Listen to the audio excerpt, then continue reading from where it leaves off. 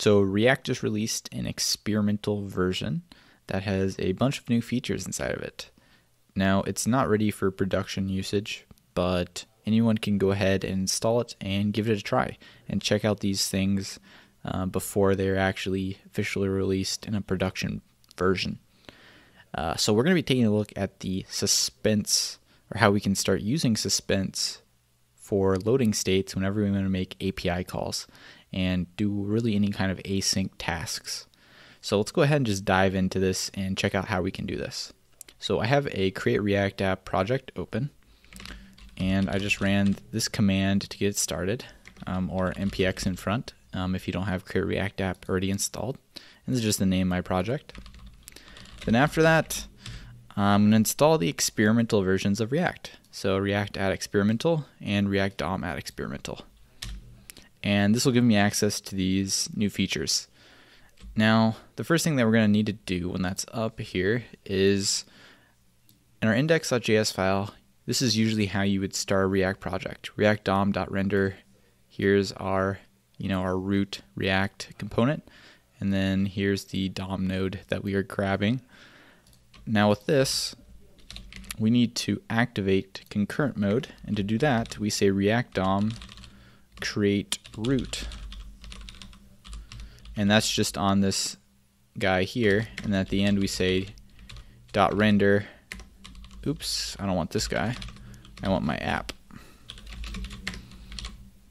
And I render my app component here. So just a slightly different syntax to enable this new type of mode that we can start doing these things in. So now my app over here is just a simple React component which has a single div that says yo. Now I have my server running. And just come over here. You can see my yo over there, so we are good to go. Now the first thing that I want to do is in my application here is I want to start fetching some data from an API and display it in my application. So the API that we're going to use is the randomuser.me API. So you can go to this URL to get a response, and we're going to copy this. This is the URL we're going to use, and this will just give you a random person, and this is free. You don't need an API key or anything, so it's super sweet. So I'm going to create a new file here called personapi.js, and the first thing I'm going to do is I'm going to create a function called fetchPerson. And the purpose of this function is we are going to fetch a person. So I'm going to say fetch, and then this is the URL from API, and we're going to say .then x.json.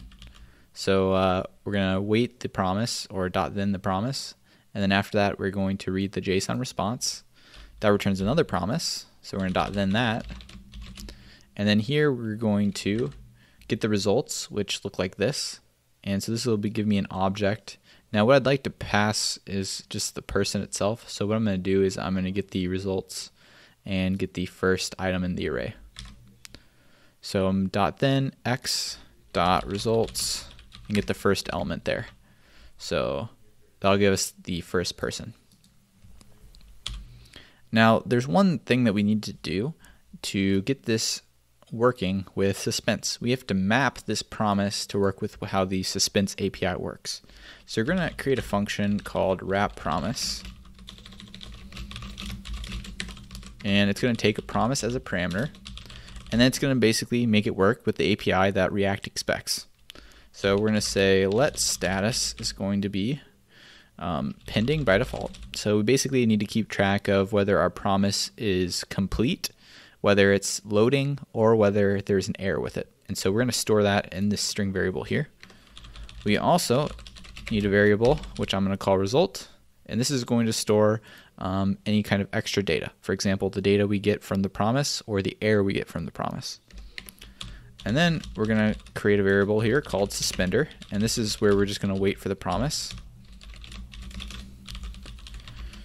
And in this first one here, we're going to say .then. If we got a .then in this first parameter, that means it worked. So we can say status is equal to success, and we can say the result is equal to R.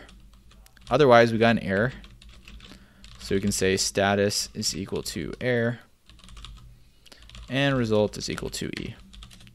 Then at the bottom here, we're just going to return a function, which is basically going to where we can read and check the status of how all this is going. So we're going to say if the status is equal to pending, Suspense expects us, or React expects us, to throw the promise so it can catch it. So we're going to throw the promise. Otherwise, if there's an error, we are going to throw the result. And then else, we know if it's not pending, it's not an error, that it was worked, it was successful. So here we're going to say return result and just return the data. So this wrap promise we are going to call over our fetch person. So here I'm just going to say export const, and this here I'm going to say create resource, and we're going to return an object, and we're going to have a person resource here, which we're just going to say wrap promise and fetch person. So our fetch person is going to return a promise, and this promise we are wrapping and making sure it fits the Suspense API. So now we can, once we have this set up, this is basically a function that we can now reuse with whatever fetch or whatever APIs we want to fetch from now, and we can reuse that once we have this set up. And now what we can do is here I can say const resource is equal to create resource. And note, when we do this, this is going to actually fire off the API call, right? So when we call create response, it's actually going to fire off an API call. So the resource here, what I'm going to do is I'm going to, we need to import this from React. I'm going to create a suspense component. And here is where I can set a fallback, which is a component that gets rendered if it's loading. So here I'm going to just display an h1 called loading. And then inside of this is where I wanted to display my component when the data is done loading, for example. So here's my person component, which we haven't created yet, but we're going to add. And we're just going to pass the resource in here. Okay, so let's create our person.js. And I'm going to use a little snippet.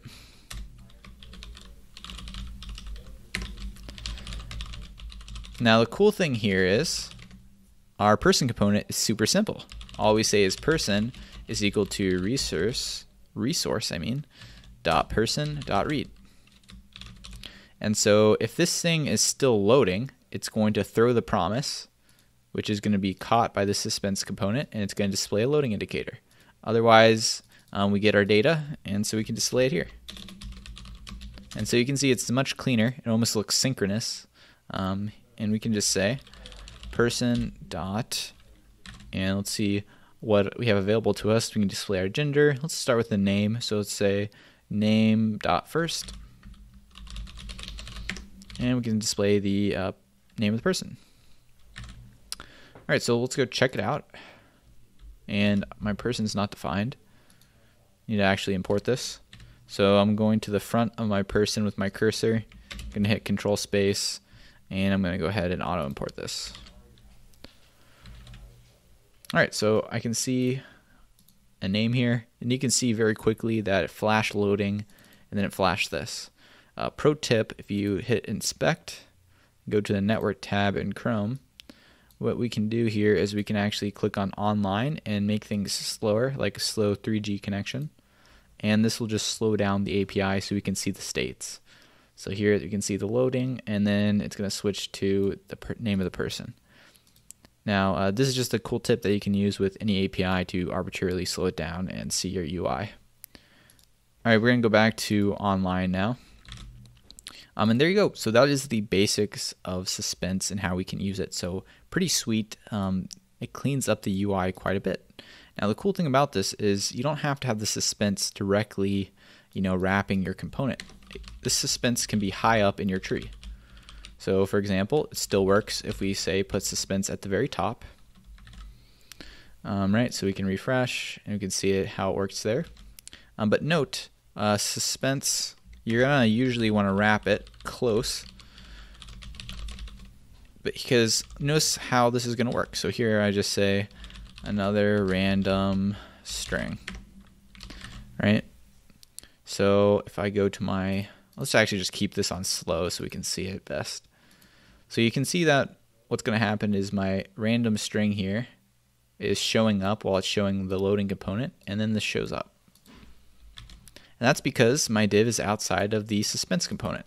Now, if I want to only show my random string here whenever it's done loading, I can stick it in there with my person, right? And we can wait for this to reload on the slow 3G connection, and we can watch as it's blank, goes to loading, and then it displays both of them at once. So that's pretty cool. So it's very easy now to kind of move things around and get things to load in the sequence that you want. So let's look at one more example with two suspense, or two things that we're loading. So let's go back to our resource over here. And by the way, I just did command click or control click on this to jump to the function call.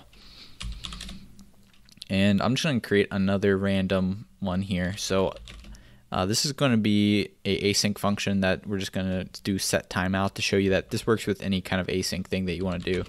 So here I'm going to say random number. And we're just going to slow it down for the sake of example. So here we're going to return a new promise.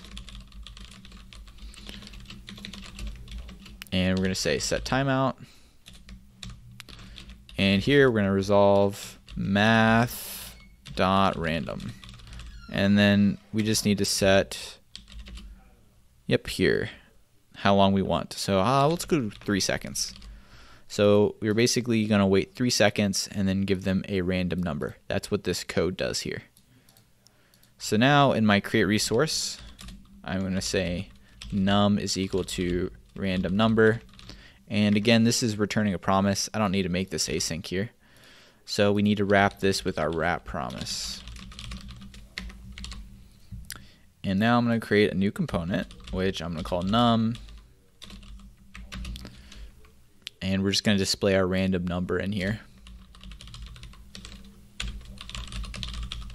So I can say n is equal to resource dot, what did I call it? Did I call it num? Yeah, num. Let's just call it n. Now let's call it num. Let's make it a little bit more descriptive. And we'll call it read. So here's our random number. Your random number is, and we'll display it here. All right, so now let's display our num component and pass in our resource. So now we're working with two separate async guys, right? We have our number and our person, and they can take different amount of times to load. And what's going to happen now is it's actually going to wait for both of them to finish loading before it displays anything. So, right, we're going to go, like, our API make it very fast now, right, because we're online. Now when I refresh the page, you notice it's going to show loading for 3 seconds, and it's going to show both of them. Now you may want to split these things up. Like, maybe you don't want them to load in at the same time. Maybe you do. It just depends on how you want it to work. So if we want to say load them in on different times, we can do something like this. So we can wrap our num in a suspense and our person in a suspense. So here I can say loading num, and here I can say loading person. And now I have them on 2 different timers. So we can see that our person loaded really fast, whereas this one was a little bit slower, right? So we can see it's loading the number, and we can see our person's there. So now you can kind of decide, do you want both of them to load in at the same time, or do you want to split them up, right? And again, we can do whatever we want with this random div here. And so there you go. So that is what I wanted to start with suspense. There is a ton more to this, and we can add on more complexity and more things with this. But really, a ton of people are still trying to figure out the best way to use suspense and I'm still trying to figure out the best way to use Suspense too. So we'll see where this goes, and I'll be probably making some more videos on how we can take this a step further and some of the other things that we can start doing now that there is concurrent mode and Suspense. So this is a small taste of what you can do with Suspense.